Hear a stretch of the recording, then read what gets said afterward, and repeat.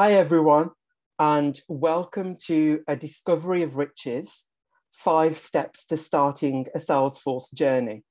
I'm Ahmed, and thank you firstly so much to London's Calling for giving me this opportunity, and also to our sponsors. So thank you very much. And I guess also thank you for everybody that's joined. Thank you so much. Just a little bit of background on myself.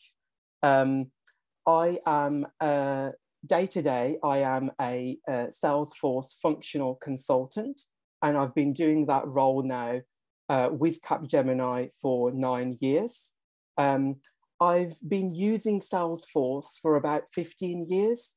So prior to joining Capgemini, I worked for a company that I helped implement Salesforce, and I actually became the Salesforce administrator for that company. So, are we ready, set to discover? So basically, I'm going to give you a 5-step guide on some key areas that you might need to consider when you are kind of starting a Salesforce journey. Now, this is kind of positioned today primarily as a consultant going into a business, but it also actually applies if you are a business as well. So, you know, all this content hopefully will be useful for a business or an end user that's looking to implement Salesforce in the near future. Usually this type of discovery is around 4 to 6 weeks, if we are looking at a kind of standard sales or service cloud implementation. So as you can see there, we've got our treasure chest, and at the moment it's closed. So the aim of today is to basically open up our treasure chest, and what we're going to do is add our riches to that treasure chest. And you can see the riches just at the bottom of the screen there, and those are the steps that I'm going to take you on. And also, please look out for some extra riches. So after each step, I'll be sharing with you some extra insights, and these are actually some actual real life lessons learned that I've picked up in the various discovery sessions that I've ran in the last few years. So, step 1 is the key to opening a discovery. So the first point is a little bit obvious, but what you really need to have is the correct discovery team in place before you actually go on your discovery journey. And what's quite crucial here is there are some critical roles or skills that you would need to fulfill. So make sure that you have some architectural governance. Make sure that there is a functional consultant, somebody that can cover the technical side, and also consider a project manager as well that will kind of be able to, you know, stakeholder manage and kind of bring it all together. Now, it doesn't necessarily all have to come from one person. It could be that you get that skill set from a few different people, and the people that are involved in the discovery don't have to be there for the entire duration either. But think about having those skill sets because they'll really help to shape your discovery. So just kind of moving on to actually opening a discovery, and you can see our treasure chest has been opened with our key. What is really crucial is to really find out the context of the business that you're doing the discovery for. So you want to really analyze some of the key drivers for the business, any kind of initial areas of concern, make sure that they are kind of communicated. Also, you need to have a little bit of knowledge around how this business looks to be wanting to implement Salesforce. So, you know, is it a sales cloud? implementation? Is it Service Cloud? Is it both? So make sure that you have this pre-conversation. So before opening a discovery, ensure that you have a pre-conversation and the context has been set. The other thing that is really important is having the correct audience. So have the correct people in the room and make sure that they know why they are there, essentially. So what I've done in the past is really think about maybe having a briefing session. And the briefing session will basically set the scene and the goals so that everybody knows roles and responsibilities, why they're there, and what value they're actually going to be adding as part of this discovery journey. And the last point on there as well, from a business perspective, really important to have a project sponsor. Now, the project sponsor is the person that's really going to champion the discovery, and they usually work with a project manager as well to ensure that everybody, you know, is on board, and they're almost like the captain of the ship. So project sponsor, very, very important. My extra riches point for this step is I was once involved in a first workshop for a discovery where unfortunately both of these incidences happened in the same session. So there was one participant that had no idea why they were at this workshop. So they didn't even know what Salesforce was. And then there was another person who unfortunately was covering for somebody that was absent, and you know, they weren't brought up to speed either. So again, this goes back to have the pre-conversation, ensure the context is set, and you have the correct audience in the room. So just moving on to step two.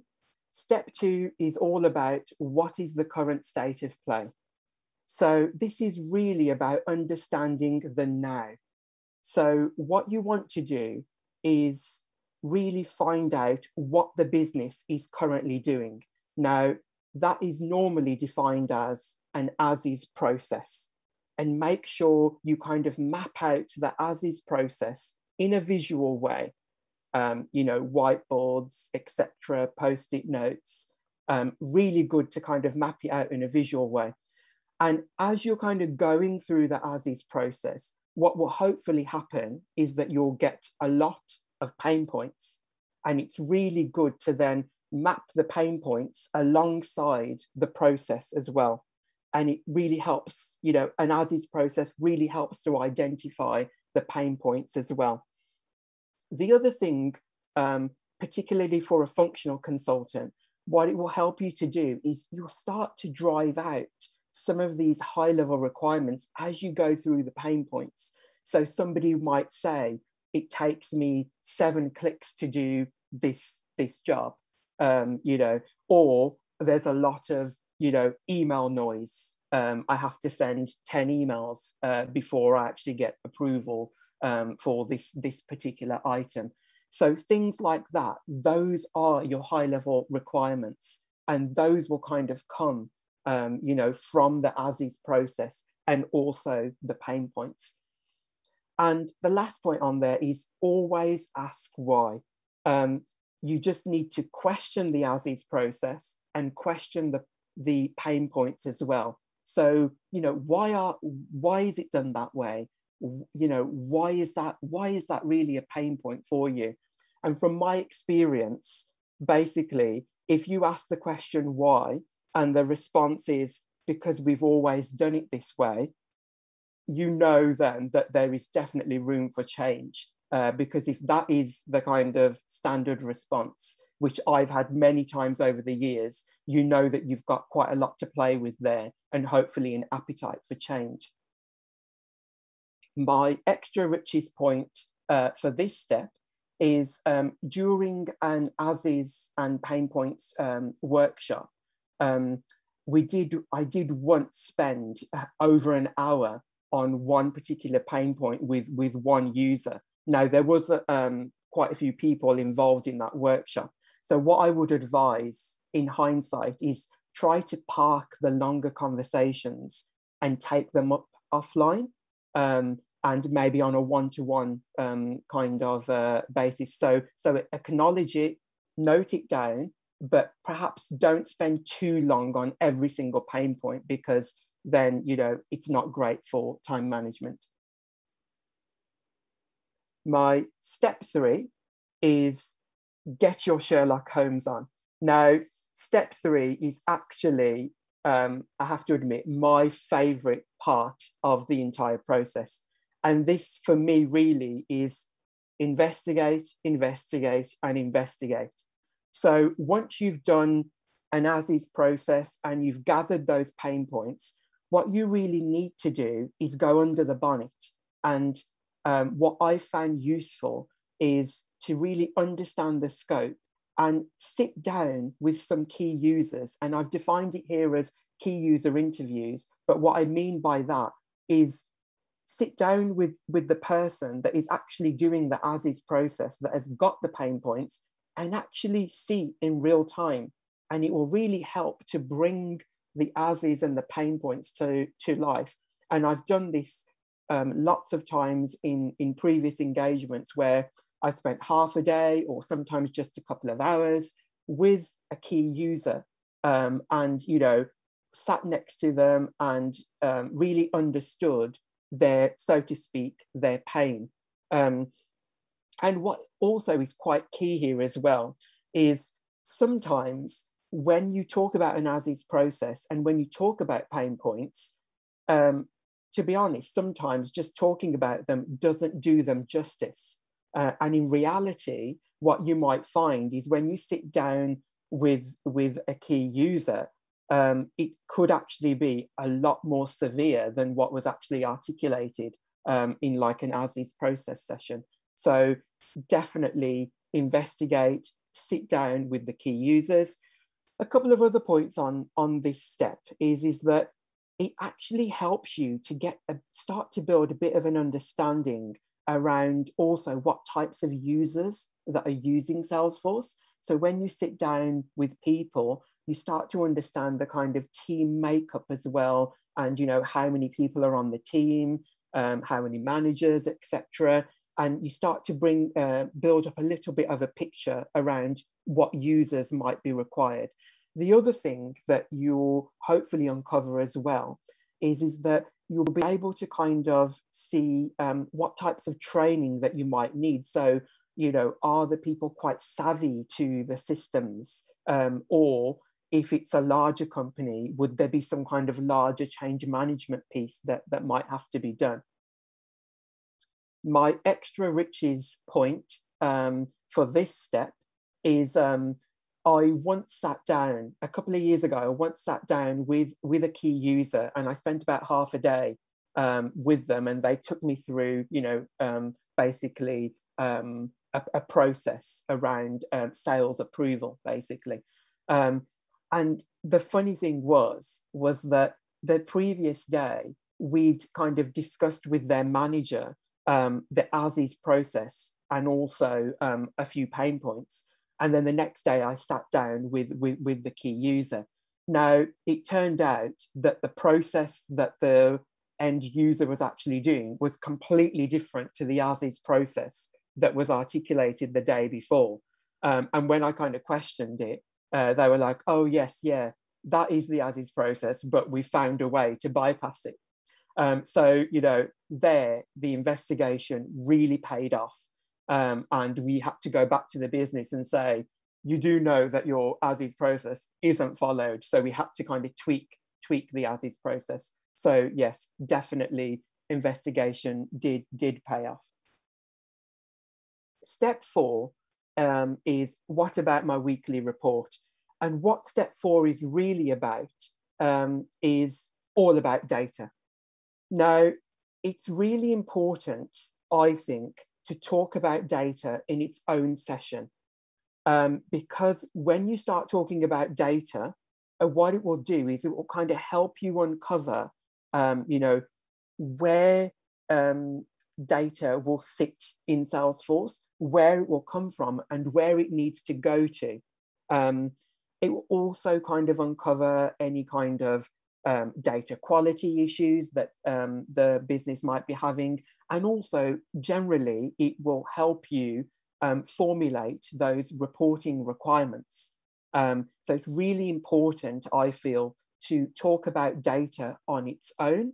And also, it's good to have those conversations about, is there going to be historical data that might need to be loaded into Salesforce? Is there any data migration? And also, are there any integrations that need to be done? So, you know, will Salesforce have to pull some data from a system, or maybe they'll have to send data from Salesforce to an external system? So really important to kind of talk about data, because it will help kind of you know, bring out integration, and also those will then obviously be your kind of dependencies that you might need. The other point around data is visibility of data. So when you talk about data and reporting, hopefully you'll start to get a picture around sharing and security. So what I'm referring to here is the role hierarchy in Salesforce. So hopefully you'll be able to start building a picture that, you know, this team needs access to this bit of data, but they potentially won't, you know, need access to another part of the data in the system.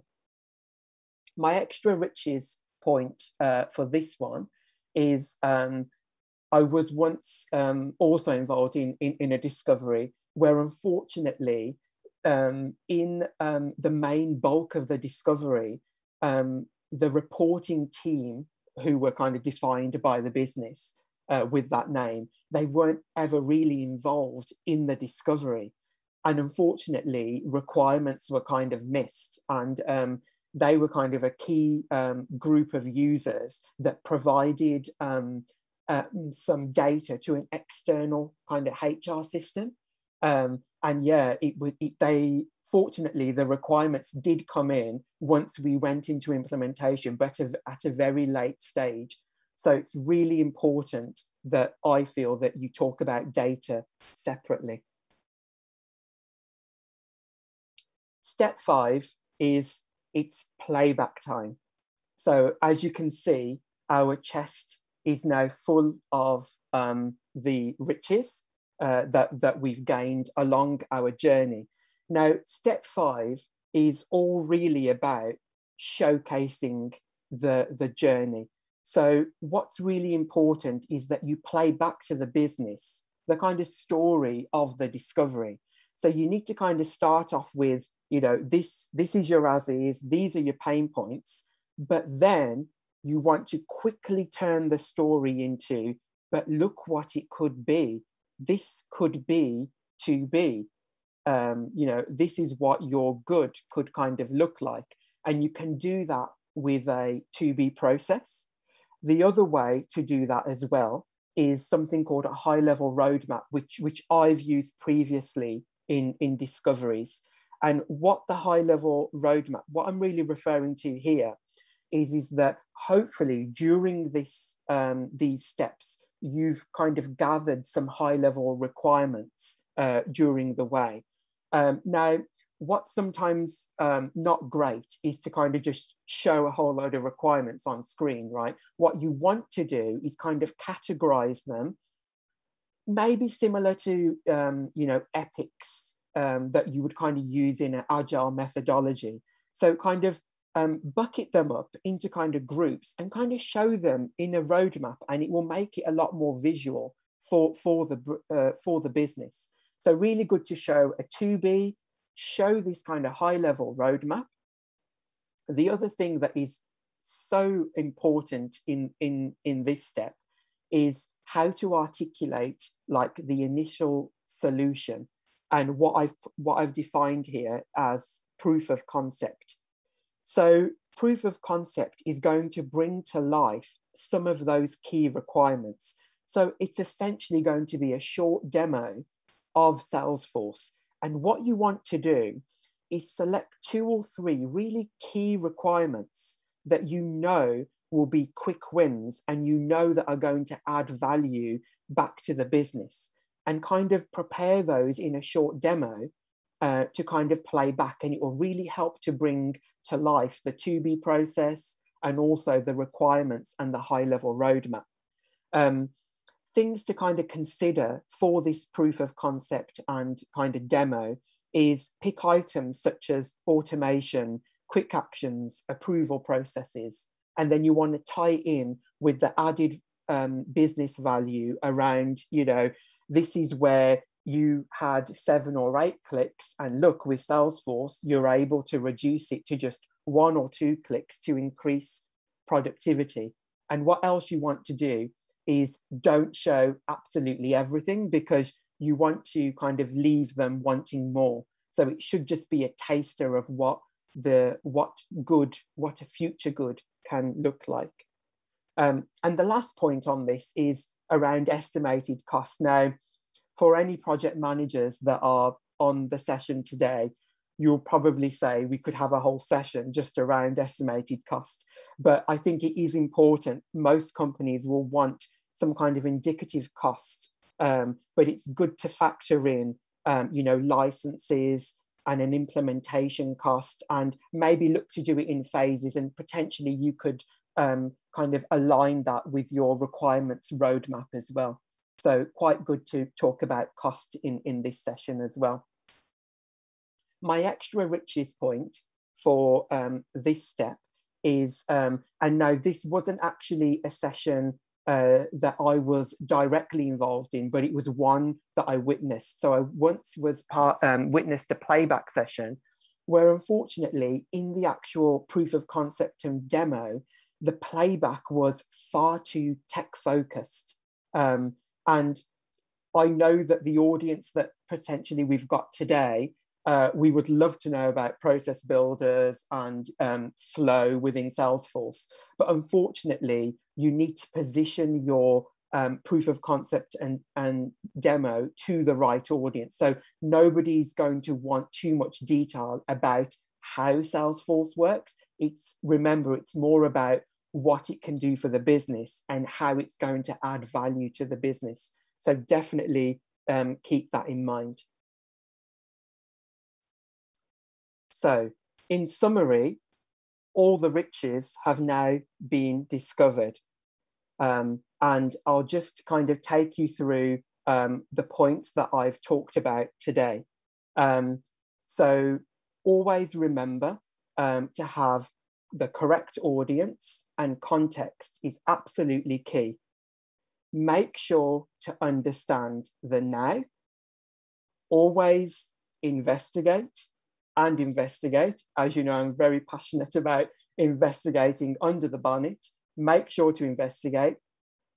Think about having that separate session around data and sharing. It's really important we kind of understand any integration and dependencies. Also, play back clearly. Make sure you have the right context and the right audience, and play back to that audience as well in the correct way, ensuring that you're talking about how Salesforce will improve their business and how it's going to add value. So today, as you can see, we've now got that full treasure chest of all the riches we've discovered today. So hopefully you're going to be a lot more prepared to start your Salesforce journey. And also, don't forget about those extra riches as well.